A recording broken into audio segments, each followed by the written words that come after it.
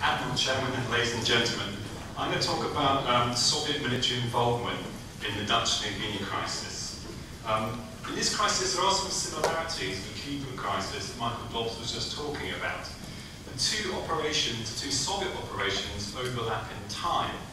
And once again, we have the USSR secretly deploying personnel and armed forces in a developing country. In this case, it's Indonesia rather than Cuba. And the Americans also use aerial reconnaissance to monitor events around Dutch New Guinea. Their overflights by U-2 photo reconnaissance aircraft. So I'm going to start off by explaining the background to the crisis and show how Dutch New Guinea became a Cold War issue. I'll examine why. So I'll examine the military support that the Soviet Union secretly provided Indonesia in 1962 and see how this interacted with American efforts to get a peaceful, negotiated settlement between Indonesia and the Netherlands. Finally, I'll discuss why the Soviet Union and Indonesia agreed to the deployment of Soviet personnel and consider whether there was any connection to the Soviet operation in Cuba. The Dutch New Guinea dispute arose from the process of Dutch decolonisation in Southeast Asia, as I'm sure most of you are aware. In 1949, the Netherlands gave independence to most of the Dutch East Indies, thereby creating Indonesia. But it chose to retain the New Guinea portion of the colony. The Indonesian president, Sukarno, opposed this colonial holdover, and he pushed the Dutch to pull out. But the Dutch refused. They argued that the Papuan people in New Guinea were ethnically distinct from the Indonesians and should be given the right to exercise national self-determination on their own. Negotiations on the issue became deadlocked, and Sukarno applied increasing economic, political and military pressure on the Dutch to make them give way. In 1957, he seized Dutch commercial interests in Indonesia. In 1960, he broke off diplomatic relations. The Indonesians began to carry out small-scale guerrilla infiltrations in Dutch New Guinea, and they drew up plans in the early 1962 for a large-scale military attack. The Soviets, led by Khrushchev, strongly backed the Indonesian campaign. Moscow provided Sukarno diplomatic and propaganda support. More importantly, Khrushchev supplied Indonesia with large amounts of modern weaponry. Between 1958 and 1961, Indonesia bought more than $700 million worth of arms from the Soviet Union, Poland, and Czechoslovakia. And these purchases greatly expanded and modernized the Indonesian Navy, which received destroyers, a light cruiser, and submarines. The Indonesian Air Force was equipped with the latest Soviet military jet aircraft, such as MiG-21 fighters and Tu-16 medium bombers. The arms were sold on credit, and the terms were very generous, giving a one-third discount on cost price. It would take time for Soviet bloc instructors to properly train the Indonesians how to use these weaponry. But it did enable Indonesia to pose a growing military threat to Dutch New Guinea. The American intelligence agencies monitored the Soviet arms supplies and the escalating Indonesian campaign. The Americans had good sources of information. Soon after, two major Soviet-Indonesian arms deals were signed in early 1961. The CIA obtained what it called, quote, documentary evidence, unquote, about the agreements from, quote, reliable Indonesian sources, unquote. The CIA later stated it had, quote, excellent contractual information, unquote, on the terms by which Soviet military aid was given to Indonesia. Some of this seems to have been signals intelligence. The CIA later reported that, quote, intercepted messages, unquote, showed that Soviet military aid program was subject to some delays in May 1962. We now know it's called the transfer of equipment to Cuba. This intelligence was shared with the Australians and the British, and to some extent with the Dutch as well. The United States was very concerned by the growing Soviet influence in Indonesia and the risk of war between Indonesia and the Dutch. And so this colonial dispute took on a Cold War edge. The Americans believed Khrushchev was exploiting the Dutch New Guinea issue to try and draw Sukarno into the Soviet camp. He could outbid the Americans on the issue. The Americans were reluctant to supply Sukarno arms or support the claim to Dutch New Guinea because it would offend the Netherlands, which was a NATO ally. The Soviet Union wasn't so inhibited by these concerns. It could wholeheartedly support Sukarno and give him the arms he wanted to take back Dutch New Guinea. If a full-scale Indonesian-Dutch war broke out, the Americans feared it would push Sukarno even closer into the Soviet camp and strengthen the Indonesian Communist Party, the PKI. Indonesia might be lost to the West, and this would be a major blow because Indonesia was a big country, the sixth largest population in the world at 92 million in 1962. It had valuable raw resources like rubber, tin and oil, and an important strategic location not far from countries like Laos and South Vietnam, which really was struggling with communist insurgencies. So mindful of these strategic Cold War concerns, the Americans pushed the Dutch and Indonesians to reach a negotiated settlement. And as the price of the deal, as the price of keeping Indonesians neutral, they were willing to see the Dutch removed from Dutch New Guinea. So the Americans organised talks in the US, in Washington, near Washington, in March 1962. The talks made no progress, though. They became bogged down. And the Dutch started to reinforce their position in Dutch New Guinea, sending out reinforcements, more ships and troops, to try and cope with the Indonesian infiltrators. It was at this point that negotiations stalled and the Dutch reinforcing their position in New Guinea that Sukarno appears to decide to ask Khrushchev for Soviet submarines and aircraft manned by Soviet crews. The Indonesian Foreign Minister, Subanjo, went to Moscow in May to buy new arms, and he signed an arms deal in Moscow on the 8th of May. No details are publicly disclosed, but later accounts from Soviet sources, especially Khrushchev's memoirs, give a picture of what was agreed. It seems to be the Indonesians who requested the weapons and Soviet crews to man them. Khrushchev later recalled that Sukarno had taken the initiative and sent Subanjo to Moscow to ask for, quote, submarines, aircraft, and commanders for these things, unquote. And Khrushchev gave Sukarno what he wanted. The Soviets agreed to supply the Indonesians with 6 diesel-electric Whiskey-class submarines, that's the NATO code name, Whiskey-class, and 6 Tu-16 medium bombers. These aircraft were the Tu-16KS variant, which is modified to carry 2 Cometa air-to-surface anti-shipping missiles. Each Tu-16KS could carry 2 Cometas, and these were formidable weapons at a range of 70 to 90 kilometers and a 1-ton warhead.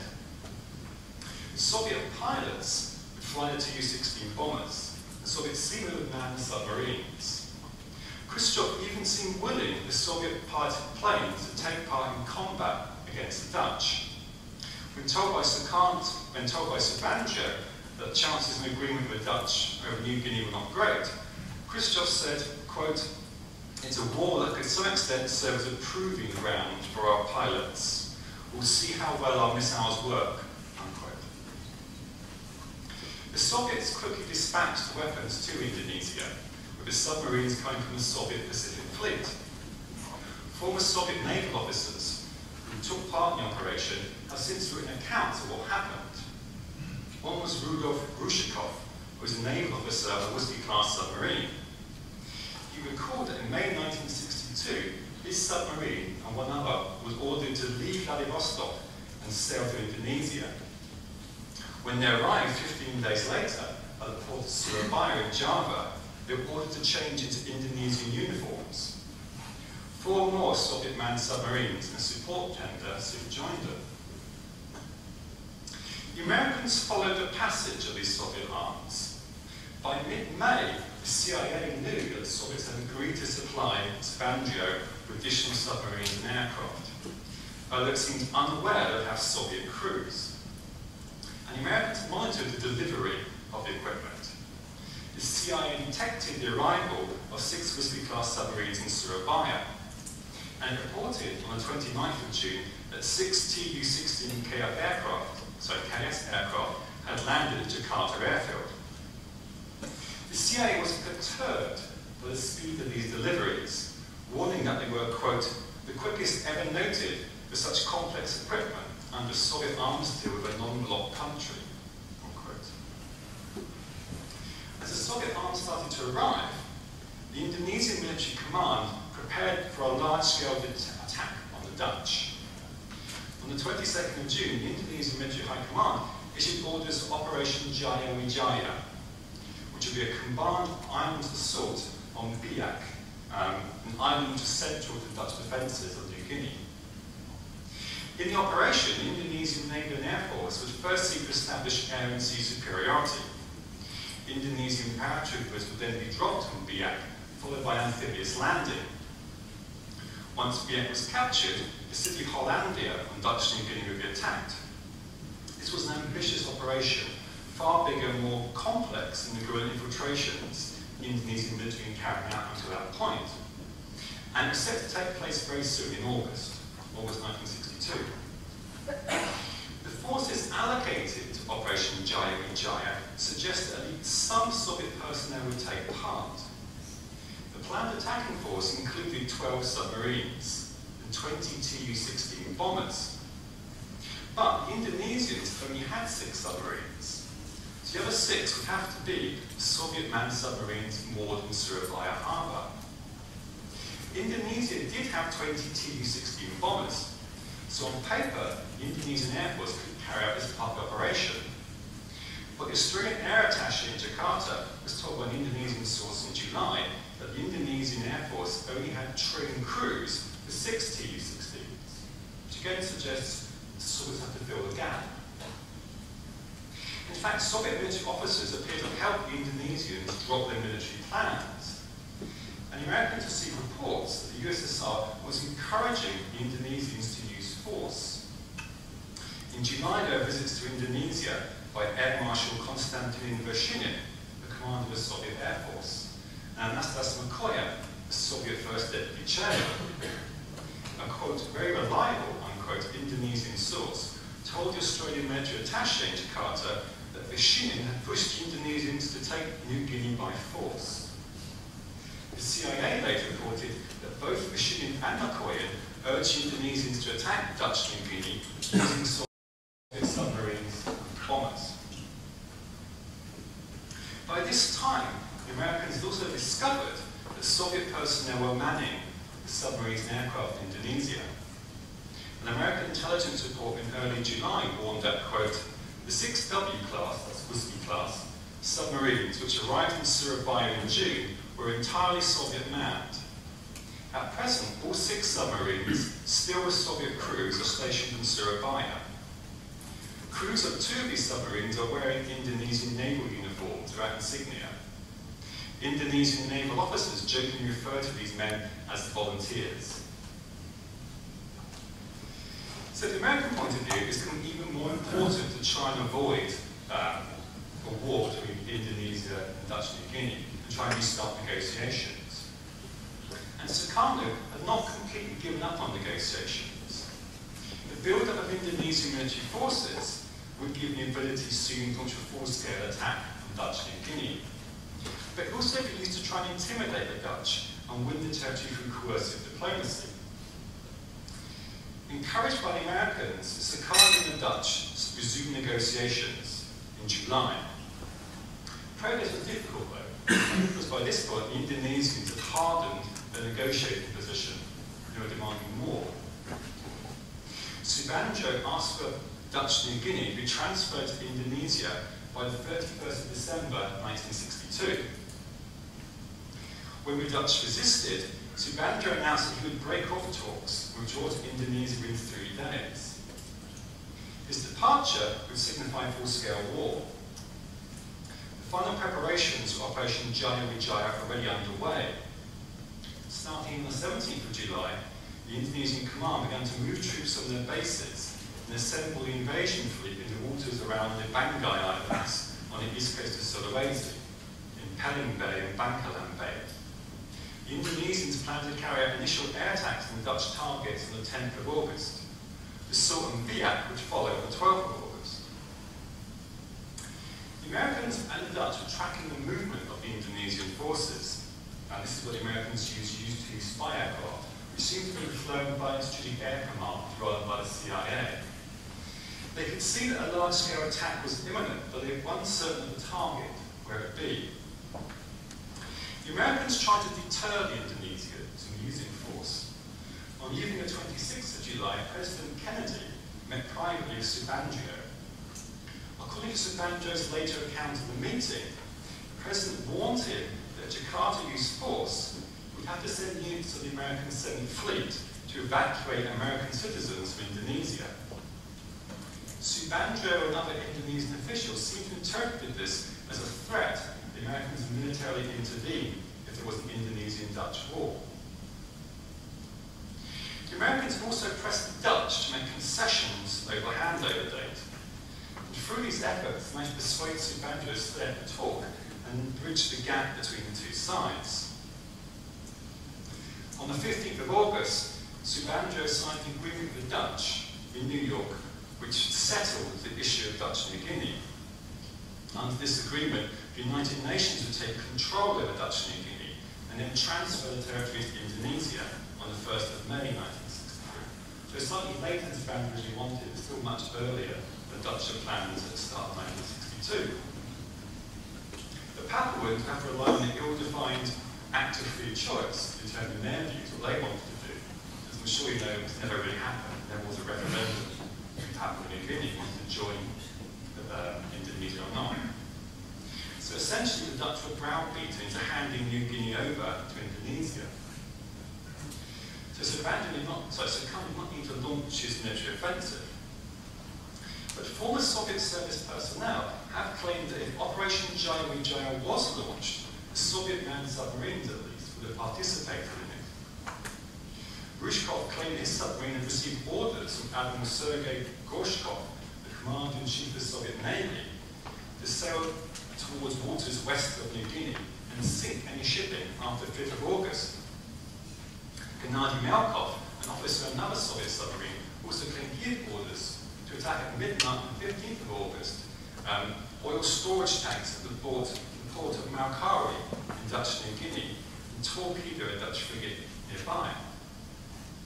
Both Rushkov and Melkov claimed that later on orders came through to halt the attack and return to harbour. There's been some scepticism about whether it's actually true or not, whether veterans are actually, I'd say, fantasising, maybe embellishing their memoirs. But Western intelligence services also had some indications that Soviet crewed submarines were allocated to the Indonesian invasion fleet and would take part in the attack. The CIA reported in August that Indonesian units were at operational readiness, including, quote, the large task force located in Bangkalan Bay in the Celebes, which is Sulawesi, and the 6 Soviet manned submarines attached to it, unquote. The British Joint Intelligence Committee later noted that there was, quote, some evidence that Soviet manned submarines were prepared to operate in the event of an Indonesian attack on West Irian to make up the technical inadequacies of the Indonesians, unquote. So there is some evidence Western sources that this might have been true. They might be about to take part in the attack, at least the submarines were. To end this talk, I'd like to talk about why Sukarno and Khrushchev operate in this way. Why did Sukarno ask for Soviet manned submarines and planes? Why was Khrushchev prepared to supply them and risk participating in the war against a member of NATO? There was a certain military need for Sukarno to have Soviet personnel. The Djajawidjaja invasion fleet went to sail from the Bengal Islands to Biak to carry out the attack. Had been very vulnerable to interception by the Royal Netherlands Navy. The Royal Netherlands Navy had in the area destroyers, frigates and submarines. It was an experienced, well-trained service that had been a major threat to the Indonesian attack. Potentially, if the Indonesians had Whiskey-class submarines and Tu-16 bombers armed with commemoration missiles, they could neutralise some of the Dutch naval assets. But the problem was the Indonesians did not have enough trained personnel. The Indonesian Defence Minister, Abdul Nasution, admitted in his memoirs that the training of Indonesian crews for Tu-16s and submarines had not been completed at the time of the planned attack. They were still short of pilots and seamen to man equipment. The Indonesians could have delayed the large-scale assault until the men were fully trained. But Sukarno was a man in a hurry. He wanted the Dutch New Guinea issue resolved in 1962, preferably in time for his annual grand speech on Indonesian independence on the 17th of August. So the obvious solution for Sukarno is to have Soviets man Indonesian submarines and personnel instead. It's also a possibility that Sukarno was using Soviet personnel as a way to apply diplomatic pressure. Although as they're deployed with secret, this requires some subtlety. The Indonesian Soviet governments never publicly revealed that the Soviet servicemen were manning submarines and aircraft. Indeed, matchless bombs has shown that although MIVD, the Dutch Naval Intelligence Service, picked up fragments of evidence that Dutch crews were there, they never seemed to inform the Dutch cabinet. So it therefore didn't influence Dutch decision-making in the crisis. But the Indonesians did give some hints to the Americans, some indications to the Americans. For example, on the 24th of July, Djajawidjaja warned Robert Kennedy that if Indonesians became involved in an armed conflict, quote, it meant the use of Russian personnel and weapons, and they know that such a conflict could not be restricted just to the local scene. So they give quite strong hints to the Americans that there were Soviet personnel there. By doing this, they could let the Americans know that the attack would be effective to some extent. They'd be able to do some damage to the Dutch naval forces. They also can play on American fears of growing Soviet influence in Indonesia. So I think there are quite clear motives for the Sukarno why he would do this, to get back Dutch New Guinea. Khrushchev's motives are less immediately obvious, but there are two interpretations of his behaviour. One is that he's trying to preserve the Soviet Union's relationship with Indonesia. Khrushchev put considerable effort into building up Soviet influence in Jakarta. He gave economic as well as military aid, and he personally visited Indonesia in 1960. So Moscow was competing with the Americans for Indonesian friendship, and Moscow was very unhappy about the Americans sponsoring negotiations, and even more so that Sukarno was willing to take part in negotiations. By meeting Sukarno's request for military support, Khrushchev could reinforce ties with Indonesia and encourage Indonesia to recover Dutch New Guinea by force rather than for American-led negotiations.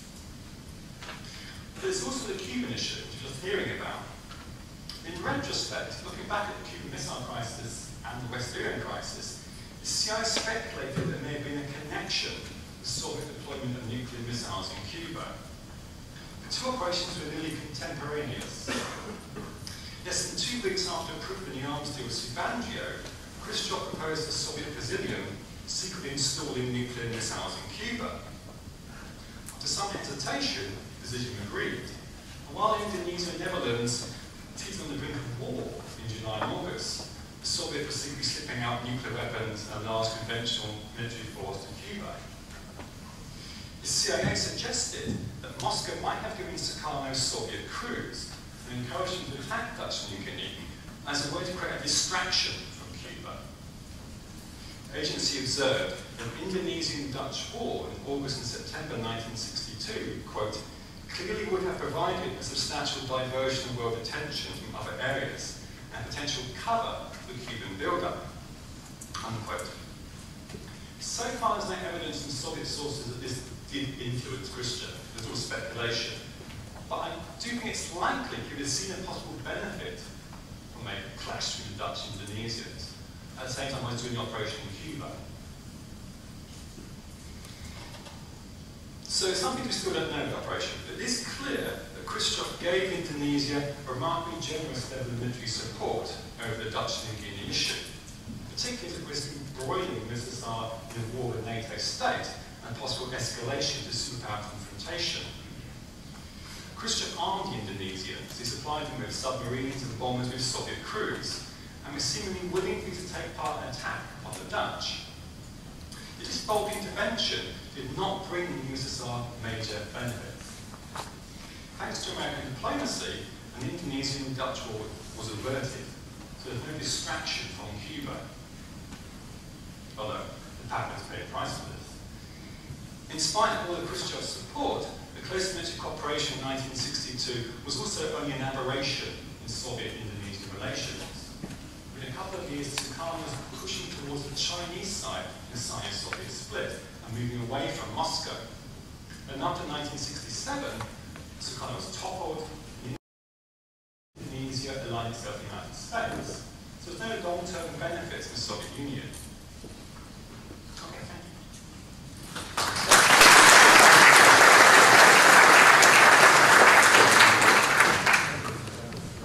Thank you, David, for your contribution on the Dutch-New Guinea conflict, as we like to call it.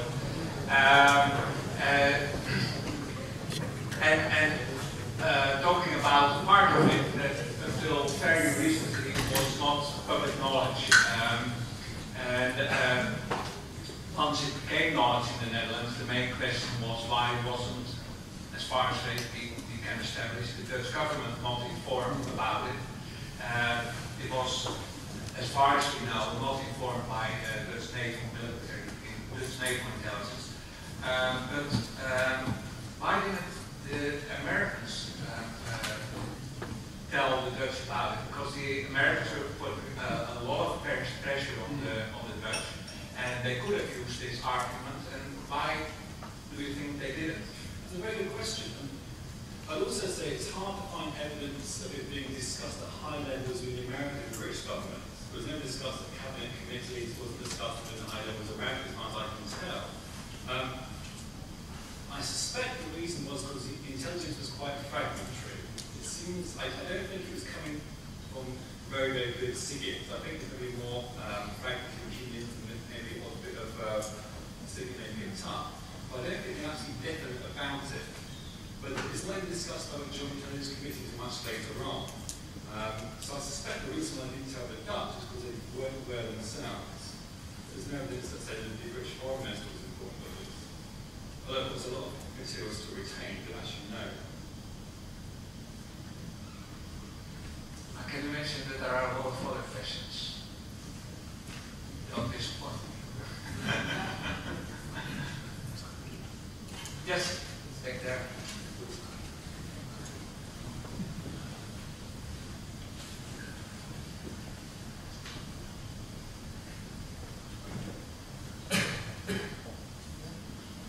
Djajawidjaja, Dutch Naval Academy.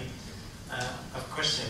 There was a lot of evidence that there was an Indonesian invasion fleet preparing for an attack. Did you find in the sources any interpretation of the intentions of the fleet? Because from the Dutch side, they thought it would be used for a small-scale attack or attack with a limited goal to enhance the negotiations. But in fact, it would be a full-scale attack. The Dutch thought that would never happen, a full-scale attack on their military strong points. Did you find any interpretations from the British or American side? I can't remember if the Dutch and the British American side they were aware of that, but certainly it's true that the attack seemed to be an all-or-nothing affair. From the Suchan's memoirs and Suharto's memoirs, it seemed they were going to shut everything at once to try and capture Biak and hopefully move on to Hollandia.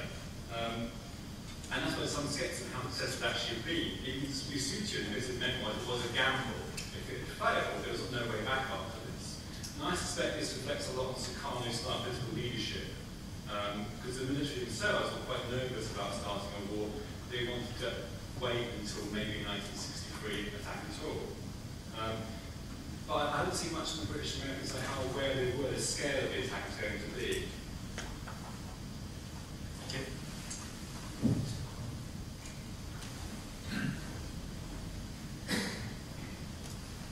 One here again. First, a small comment that for the Russians, for Khrushchev, one possible reason for him cultivating and supporting the Indonesians was that he must have seen Sukarno and the Communist Party of Indonesia moving closer and closer to Beijing. Given that Moscow had split with Beijing, this must have been a factor But the question I ask is, were the Americans aware that they were credible mediators in this? Because in '56, they were caught flat-footed, supporting an Indonesian breakaway rebellion. So that's only 6 years earlier. So I don't know what I've forgotten that. So Banjo would have forgotten that. How would they have seen the Americans? And my next question is, for the British, what do the British records show their reading of the situation? Because immediately after this, you can't not turn to confront Malaysia, in which the British were caught. Absolutely. I mean, it's quite ironic because the British were telling the Dutch that you must compromise, you must do a deal with Indonesia, you have to try to keep Indonesia in the West, it's more important than your colonies. And a year later, when you start kind of threatening North Borneo and posing this question to Malaysia, the British saying that's the opposite in America. Saying, no, we have to keep it here, it's a dangerous expansionist, these local communists are already, we've got to stop him now. So the British switch the perception very, very quickly, becomes their interest threatened rather than Dutch being threatened. That's what Dutch did say, we told you something, we warned you about Sukarno.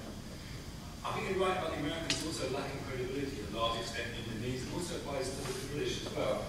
Because when the British and the Americans fought with the rebellions in Outer Islands in 1958, they were exposed quite quickly with the shooting down of the B-25 flown by CIA pilot. And so Sukarno was very, very suspicious of the West. So the Americans thought in some ways that they'd make an extra effort to try and persuade him.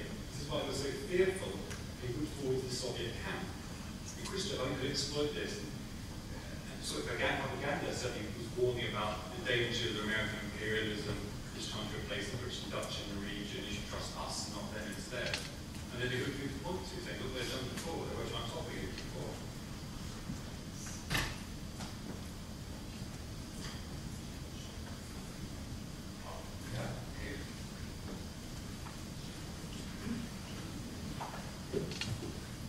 Okay, speakers NISA. I'm wondering if you did research in Australian archives, because I think the Australians would have played a role in this, because the invasion of New Guinea was not in the interest of Australia. Could you comment on that?